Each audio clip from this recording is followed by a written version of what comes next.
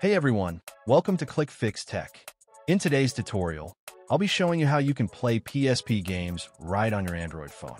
If you follow along with this video, you'll be able to enjoy any PSP games in smooth 60 FPS and HD resolution. So, let's get started.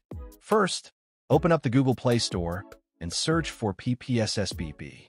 You'll see two versions of the app, one with a blue icon, which is completely free, and another called PPSSPP Gold, which is a paid version. For this tutorial, we're going with the blue free version because it does everything we need. Tap Install and let it download.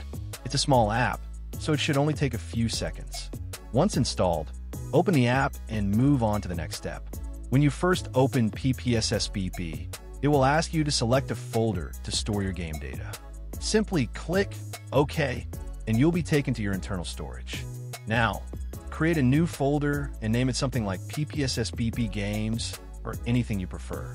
Once you've created the folder, tap Use this folder and allow access. After that, you'll see the main screen of the PPSSPP Emulator. Since this is your first time using it, the game list will be empty, but we're about to change that. Now let's add some games.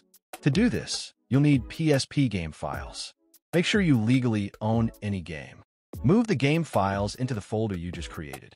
Then, in the PPSSPP app, tap the Games tab at the top, then hit Browse and navigate to that folder. Once you're inside, tap on the Use this folder and Allow, and you'll see your game files appear on the screen, ready to launch. Before launching a game, let's quickly go over the settings for the best performance. Tap on the Settings tab, and on Graphics tab, change the backend to Vulkan if you're using a low-end phone. If you have a more powerful device, you can also try OpenGL for better graphics quality. Set the rendering resolution to 2x or 4x PSP based on your device. For the display resolution, select Native Device Resolution and turn off VSync if you want smoother gameplay. And if the game lags, try enabling frame skipping and set it to 1. Next, there's another important setting called Buffer Graphics Commands. Set this to up to 1 or no buffer, depending on your device's performance. Now scroll down to the texture filtering option.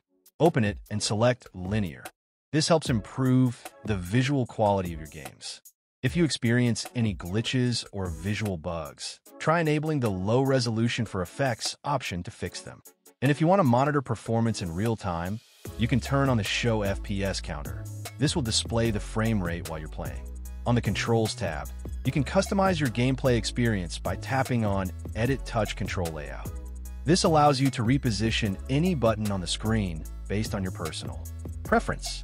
If you're using a Bluetooth controller, make sure to first disable the on-screen touch controls to avoid interference. There are many other settings available, but most of them are not necessary. Now let's test everything out. Go back to the Games tab, tap on any title, for example, Tekken 6, and the game should launch instantly. You might notice that the game isn't in full screen. To fix that, simply tap on a menu button, then go to Display Layout and Effects. Now, check the first box that says Stretch. This will make the game display in full screen on your device. As you can see, the game now runs smoothly, even in HD settings, and you can save your progress anytime using save states. I've personally tested games like FIFA 14, Spider-Man 3, GTA Vice City Stories, God of War, and Tekken 6, and they all perform great on the PPSSPP Emulator. And that's it. You've now turned your Android phone into a full-on PSP gaming device. Whether you're into action, racing, or classic fighting games, PPSSPP makes it easy to enjoy all your favorite PSP titles anywhere you go. If this tutorial helped you out, please give it a thumbs up and subscribe to ClickFix Tech. Also, let me know in the comments which PSP game you're excited to play first. I'd love to hear from you. Thanks for watching, and I'll see you in the next video.